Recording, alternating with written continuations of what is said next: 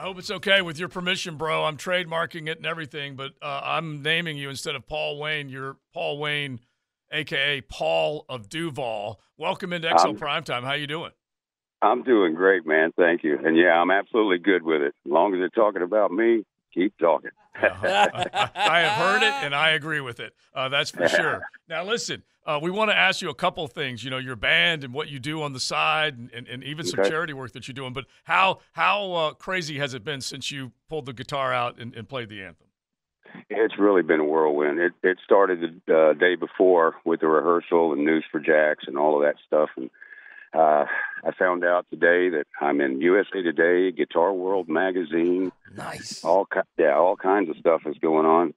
Apparently, I've gone viral, which I don't know if you're supposed to get medicine for that or something. I don't know. But yeah, it's just really been crazy. It's been great, man. I'm enjoying every second of it.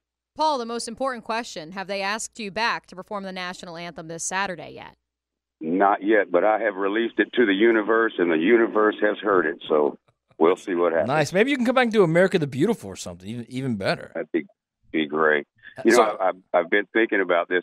As I was standing on the field for the few minutes before I started playing, and I was looking around at the audience and just an incredible crowd, standing room only. I thought, 47 years of learning how to play intricate things on a guitar all comes down to a minute and a half of playing one string at a time. How ironic is this, Hey, how did it come about, Paul? Like, how did you get together with Jags, or how did they find you? How did it work? My wife and I run a foundation called Guitars for Kids Rising Stars program. Basically, we take donated instruments, have them refurbished by Jay Murphy from Murphy's Custom Guitars in Keystone Heights, and we find kids who want to play music, and we give them the best first guitar a kid can get. Nice. So one of the kids that we gave a guitar to, turns out his dad worked security there at the stadium, and he was talking to his coworkers about it. I happened to be in the studio recording with Chris Kellum of Blister, another great band out of Jacksonville, and got an email asking me to send a rendition. We recorded it, sent it right then, and before I got home, they invited me to come play. Yeah, it's just awesome. We're talking with Paul of Duval, Paul Wane, the guy you heard masterfully perform the national anthem under the lights Saturday night. All right, so how Duval are you? Born and bred? Are you a football fan? Are you a Jaguar fan? I'm a football fan. No, I'm not born and bred. I'm actually a Texas boy. I come from Fort Worth, Texas. Been out in Florida about 6 years, I think. So you might be rooting for TCU tonight then. TCU is an outstanding facility. I've worked there actually doing construction and working on air conditioners and stuff like that back in the day. It's home to me. So yeah, I'll pull for them. All right. So to the core then, did you start growing your mullet when you got to Duval? Okay. How long has that mullet been there? Okay.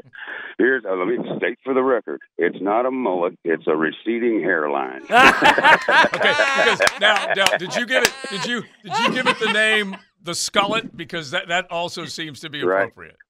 That's pretty good. I like that one, Skullet. That's cool. I've even had people calling me the new Joe Dirt. How about that? Love it. Well, Paul, I'll tell you this. I had a couple buddies that were in the Bud Light zone, and apparently they were saying hi to you and your wife and your family on your way in. I know, like you said, you're still relatively new to the area, but for a guy who's been strumming at the guitar for decades, what did it mean for you to step out onto the fields, a nationally televised game, and perform on Saturday? It was actually just a dream come true. I mean, it's the kind of thing you dream about when you're in there trying to learn how to play a guitar. You imagine a crowd screaming like that for you when you stop playing and that kind of thing. So it's just really a dream come true. Humbling, very, very humbling, I'll tell you. All right, they give you, let's just say you're at a bar, because you got to give your band and let people know how they can find you. But you're at a bar and they say last song, and it's the one that you love playing. What is that song? My band and I end every show with Freebird. Okay. That's all I needed to know. There you go. That's all I needed to know. Yeah. And that's the last call that will go on for several minutes. That's smart. Yeah. That's extremely smart on your part. That's the way to do it. Now, and we always, throughout our shows, we always say, if you ever get in or on a vehicle and think for a half a second maybe you shouldn't do it, it's okay to change your mind and come back in and ask for help. Yeah, that's So smart. there's something else I would like to promote. Yeah. That is smart, Paul. Always drink responsibly. And he said in or on. That means on a bike, too. So, Right. That's right. Be That's right. smart. All right, name of the band and where they can find you. Okay, Duval County Line. If I could go ahead and give a shout out to my guys in the band. Yeah. I know they're listening right now. Jacob Smart, Travis Bryan, Mike Ham. What's up, dudes? Listen to me. I'm on the radio. And now, Duval County Line, the origin of the name. Is it Clay County, Nassau County, SJC? Actually, founding member of the band. There's been a lot of work to build this band over the years.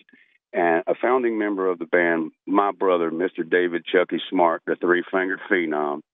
I'm sorry, David Chucky Pratt. I've got Jacob on my mind. All right. He is just an awesome person. He came up with the name. We were actually headed to our first show, and we passed the county line sign. And he said, well, that's it. That's got to be it. Yeah. So It makes all the sense in the world to me. It really does. All right. Where are you going to be playing?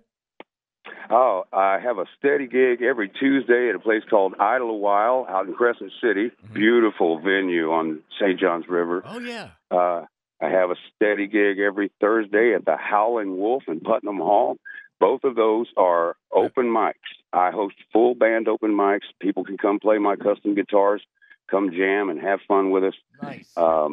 And we're all over. Also, we're going to be on River City Live this Friday as a band, playing some original music that I wrote. Well, I love it. Now, listen, we're going to keep this relationship open because we have a big hair Heavy Metal Friday. So someday we're going to get you to come in here and just pull the guitar out and play one or two for us.